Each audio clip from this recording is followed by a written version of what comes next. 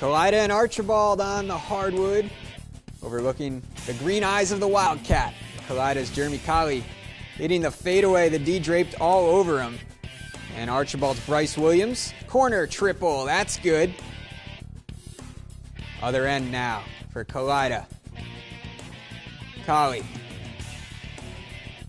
hits the bucket, and it's Kalida's Scott Schnipke getting it done in the paint. Nicely done for the home team.